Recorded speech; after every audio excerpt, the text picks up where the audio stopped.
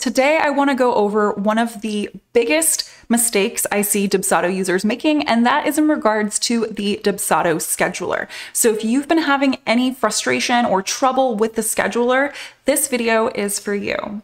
Welcome back to my YouTube channel. My name is Ray. I'm the creator of Productive Co. I help service-based business owners with systems and automation. Now today I want to talk to you specifically about when a new lead books an appointment with you through your website, okay? So this will be in regards to the first time a new lead gets in touch with you.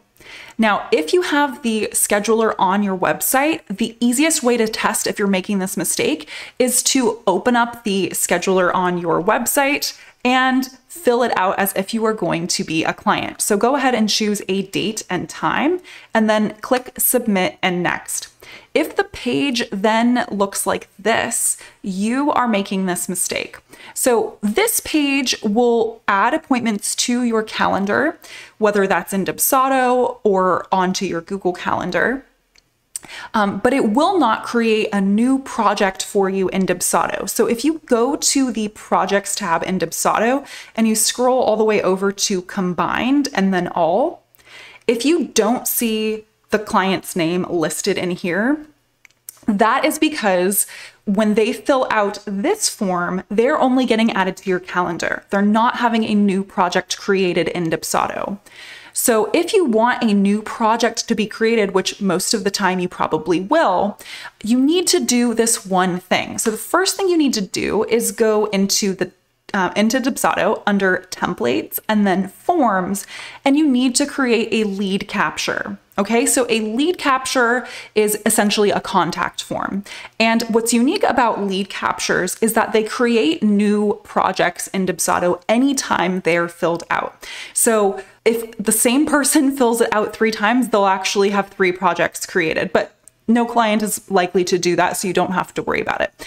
But what you want to do is go over to lead capture and create a new lead capture. Now, once you do this, you need to make sure that you have a first name, a last name, and an email address at the bare minimum. Dubsado requires these in order to create a new project, okay? And you can use the building blocks on the right side in order to build out your form. In order to add the first name, last name, and email address, you want to make sure that you choose the building block called short answer, okay?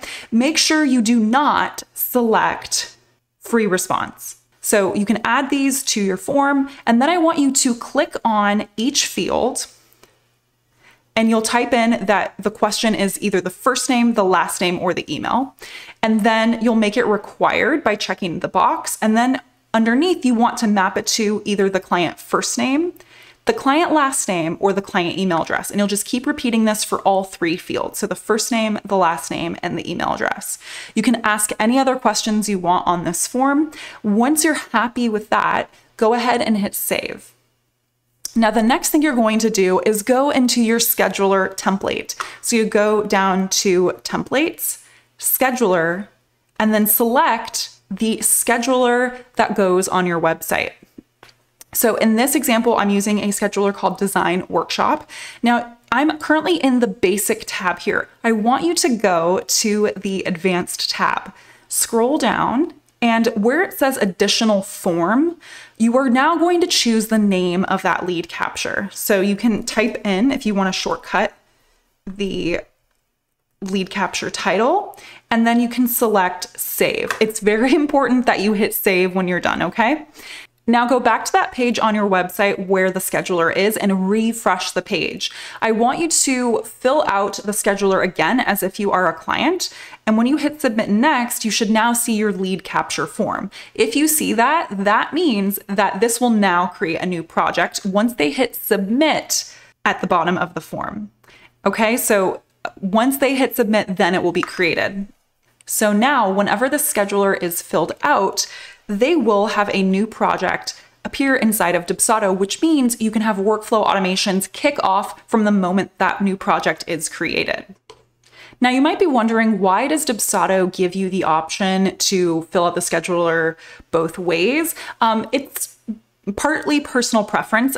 If you want to book an appointment with somebody, but you're not sure that you're going to work with them, you can have a call with them without creating a new project in Dubsado. This also allows you to book calls with friends or family if you need them to book a scheduled time to meet with you. However, if you do have a client that's already in the system, you can always go into their project, and then under the appointments tab, you can send them a scheduler.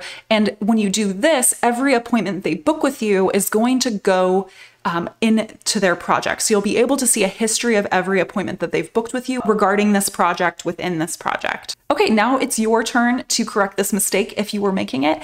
If you found this video helpful, I would really appreciate it if you hit the like button. You can also subscribe to the channel and hit the bell icon to get notifications when new videos go live. If you want more information on Dubsado or more support with it, I have a ton of resources over on my website. And in the link below this video, I have a free Dubsado blueprint that you could take advantage of. All right, I'll see you next time.